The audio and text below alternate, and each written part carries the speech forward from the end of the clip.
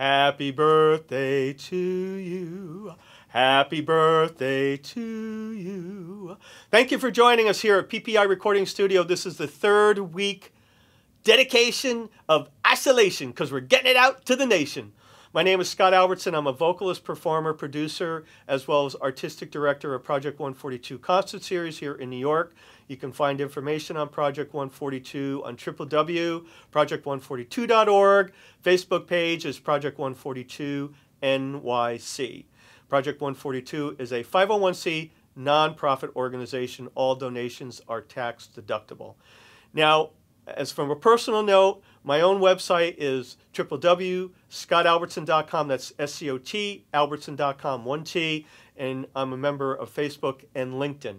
Now today we're at PPI once again, our third week in a row, and that would be PPI RECORDING.com. You can find information, also a Facebook page for PPI. And I'm here with, in the engineer booth, Mr. Chip Fabrizi, who is the engineer who is making this video all happen and making it wonderful and grand. And Chip is celebrating his 40th year anniversary as owner of PPI Recording. Today we're going to do something a little different, and that is we're going to put a dedication and isolation salutation out for all the May birthdays. And we have a lot of them. And specifically, we're going to send it out to Sharon Brand, Raquel Gager, also Meryl Stone, also Alice Frazier and her mom, who just turned 95. So God bless you, Mom. And also as a celebration of remembrance of a birthday, and that would be to Jerry Scott. And that's a dedication from Tina, Lindsay, and myself. I worked with Jerry for many, many, many gigs here in New York City, and Jerry was beloved in New York. And he loved this song as much as I do in performing it. We had a lot of fun with it many times. It's from a movie called Romance in High Seas, 1948, and the song is called Put 'Em in a Box, Tie 'Em with a Ribbon, Throw 'Em Out the Deep Blue Sea. And not only was the song debuted in the movie, but also the young lady that sang the song did her film debut, and that would be Doris Day, and that launched her career completely vertical. And as well, with the first two dedications in isolation songs that we did, this song has a terrific verse, and I love verses of songs. And that would be, I not only was burned by love, but I was scorched. And instead of forgetting, I torched and torched and torched, whether you represent the gallows pole or not. You're welcome to these opinions of love I've got. You can take the moon, gather up the stars and the robins that sing merrily. We'll put 'em in a box, tie 'em with a ribbon, throw 'em in the deep blue sea. You can take the flowers down in Lover's Lane and that sentimental poetry.